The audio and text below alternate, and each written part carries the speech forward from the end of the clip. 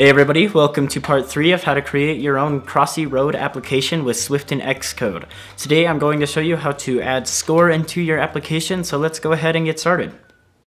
So let's open up our CrossyRoad.xcode project and let's make this a bit bigger and head on into our viewcontroller.swift. Now I am going to programmatically do this, and if you want to stay tuned till the end of this video, this was going to be just a really short video as I'm just going to show you how to do the score.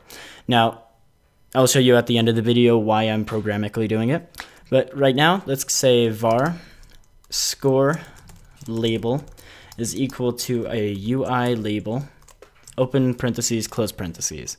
So now we have our score label created. Then we also want to create a score. So we can say var score is equal to, and this will be just an integer. So this will be equal to an integer, open parentheses, close parentheses. And then head down here into your view.did load. And now we're going to actually edit our score label that we created and set it to a certain size. And we can do this by saying score label equals UI label. And then we're going to say open parentheses, and it's going to give you these three types of what you want to say. So we want this to set to a frame, and this frame is going to be fit inside of a CG rect. So we're going to say CG rect make. Our X value will be, actually if we head on into our main.storyboard and open up the assistant editor, I can actually show you exactly what our X and Y value are going to be. We can just take a label, put it inside of our main.storyboard. We are not going to be using this label, but this is just going to be for reference if you want to add it anywhere on your scene. So I'm going to take this label and then head on into our size inspector over here.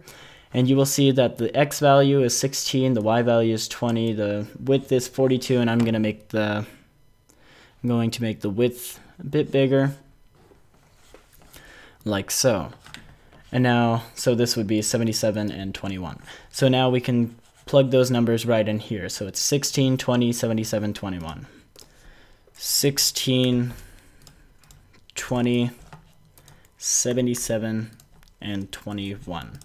So now if we go back to our label, see if those matched up. Okay, so we have our X, Y, width, and height. So now we have those properly made. And now we can actually take this score label and we're going to add this into our scene in just a moment. We'll add this score label right into our scene in just a moment, because if you actually built and ran this right now, it would not show up in your scene. So we can say, before we do that, we need to say score label dot text alignment will be equal to ns text alignment dot center. So we're going to center whatever text we put in there. And then when the view loads, I personally just want to do this. You don't have to, but it's going to be, I'm going to make the text. So I'm going to say score label dot text equal to 0. Wrong button. All right. So now we have our score label dot text equal to 0 as soon as the view loads. And then now we're going to add this into our scene. So we can say our self.view.add subview, and we're going to add the subview of our score label. Now I know it's not a view, but we're adding basically a child, or we're adding a property into our view, or an object into our view, not property. So now we can take this subview.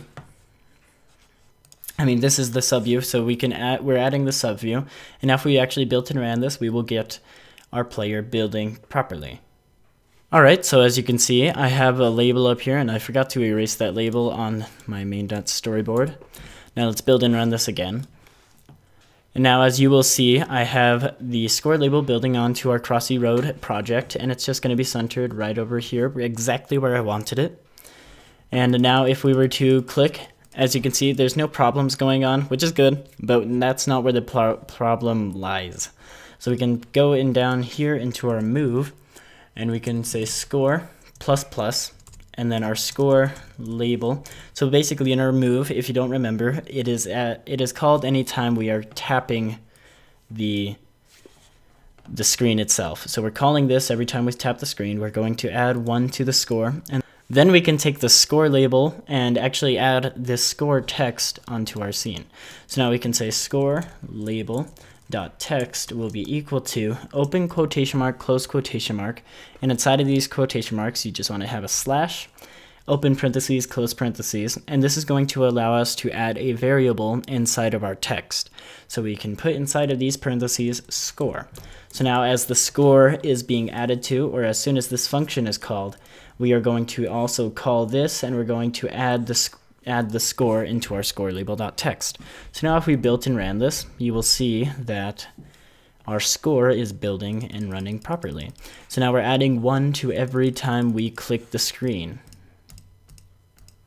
And now there's a cool thing that you can do. So if you don't want to have just plain old you count by 1 every time, you can say score plus equals 10, or however many points you want to add into the score every time you click this move function. So now you're actually going to be counting by 10 anytime you tap the screen. And if you made the label wide enough, it's going to keep continuing on until it doesn't fit in the label or whatever you want. So now we have our score, it's building and running in there, and that is how we do our score.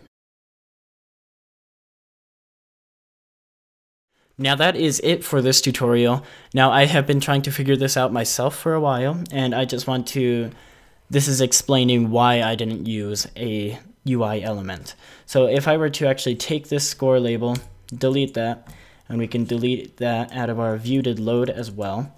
We can take this score label, this label down here, we're going to add that into our scene. We're going to make it a bit bigger, go into our attributes inspector, center it. This is just a test. Then right click or control click and drag from our label, and we're going to insert an outlet, and this outlet will just be our score label. Connect.